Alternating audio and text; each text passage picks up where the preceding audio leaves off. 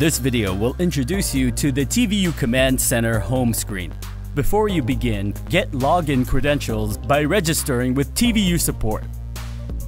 Let's take a look at the interface starting with the home screen. All of your receiver and transceiver units are listed here in the receiver list section on the left side. All of your TVU video and external sources are in this section to the right. To control what you can see in the receiver list, click on the status drop-down menu and click the checkmark boxes to include or exclude views of receivers that are live, online, or offline. The red color status indicates the receiver is live, green indicates the receiver is online, and gray is offline. Choosing dynamic sorting places the online and live receivers on the top of the list.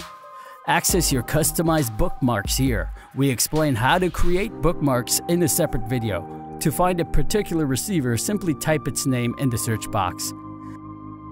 Click on Multi-Control to open up a window that allows you to monitor and control up to 6 receivers, transmitters, and sources. Use the Select drop-down menu to choose which receivers or sources you want to monitor, manage, and control. Click X to close the window. Click on a receiver name on the left side and a separate window labeled Receiver Control will open. In this window are the audio level meters, video preview, histogram, and connection information. You can change the histogram view by going into this drop-down menu. To choose a TVU transmitter or device that is paired with this receiver, click on the drop-down menu and choose a source to go live with. You can manually set your latency and bitrate by using the corresponding sliders or by entering specific numbers in the respective boxes. We recommend you select VBR for all live transmissions. To start your live transmission, press Live. To end the live transmission, press Stop. Click X in the top right to close out the window. In this section on the right is where you'll find your TVU transmitters, devices, and video sources. The status, bookmark, and search functions work the same way with your TVU video sources as they do in the receiver list section explained earlier in this video. The filter option allows you to choose all sources, TVU1, TVU Grid, TVU Anywhere, etc. for total control of your TVU solutions. This plus button is for adding external sources, such as a YouTube streaming source or any live streaming source. Just choose the type, enter the URL, and name it.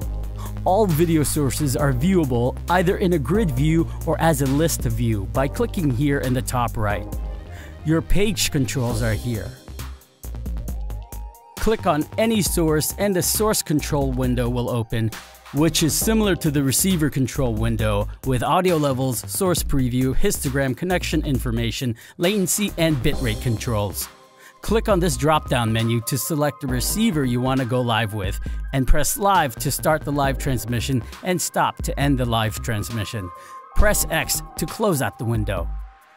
Press this button in the upper right to access other TVU services, functions, and features. And press this icon to log out.